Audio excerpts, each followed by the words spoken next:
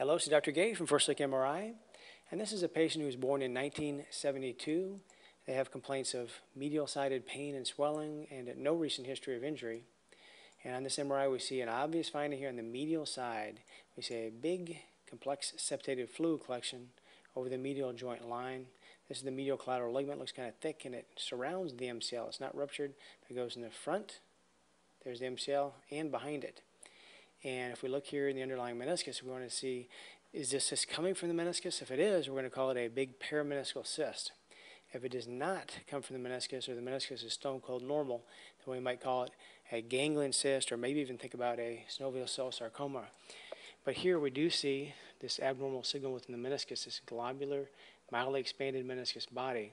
You don't really see clear articular surface extension, but we do see, if we go to one of these views here, there we go, looks like it does weep out and communicate with this. So this is a meniscal cyst with a parameniscal cyst. And so these patients, we theorize, have a, if they're younger, they have a injury with shear forces, mechanical shear forces that cause a horizontal type tear. And in that tear, the fluid will weep out. It'll form a fluid collection within the meniscus called a meniscal cyst.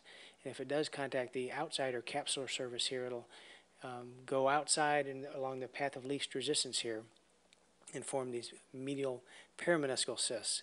You can also get lateral ones, but they're about twice as common on the medial side than the lateral side. And again, usually the meniscus has this horizontal signal within it. Oftentimes it does not contact the superior or inferior articular surface. It only contacts the capsular surface here. And often, again, the meniscus is expanded because that fluid fills up that space, expands the meniscus, and then again it does break through and fills up the parameniscal cyst. So this is, again, a classic case of a horizontal tear of the medial meniscus, in this patient probably from prior trauma with the shear forces, and also this large complex parameniscal cyst. Now in older patients, they have these horizontal tears, and they're more related to degeneration of the meniscus and weakening, and they get these horizontal cleavage type tears. They can also have parameniscal cysts associated with them. And luckily this patient had no other findings. The ligaments were intact, there's no arthritis, so just a horizontal tear, intrasubstance tear of the meniscus with this large parameniscal cyst. And that's it, so thank you so much. Hope you have a great day.